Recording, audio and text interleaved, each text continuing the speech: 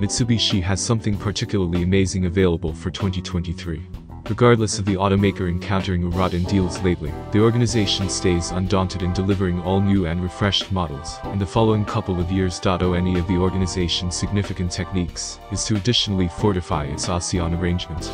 That's what to do. Mitsubishi plans to present new age models of its current nameplates. This incorporates the well-known Montero Sport. Truth be told, Mitsubishi affirmed that the fourth age Montero Sport is not far off. Under the item course of events, the new Montero Sport, otherwise known as Pajero Sport, is booked for discharge in 2023. In any case, before it comes around, its Getkin, the Strada, also known as Triton, will be sent off first at some point in 2022. Beside the all-new SUV and Get truck, Mitsubishi likewise declared that two new hybrids will be uncovered in 2023.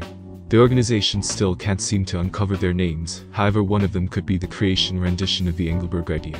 In the meantime, the other is a more modest hybrid to contend in the subcompact section. 2023 is still somewhat far away, giving Mitsubishi and Nissan a lot of chance to deal with the cutting-edge outline-based vehicles.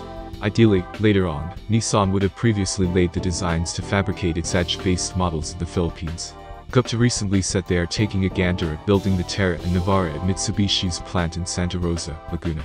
Should everything work out as expected, we could see Nissan's and Mitsubishi's top-rated SUVs and Get trucks being underlying the country.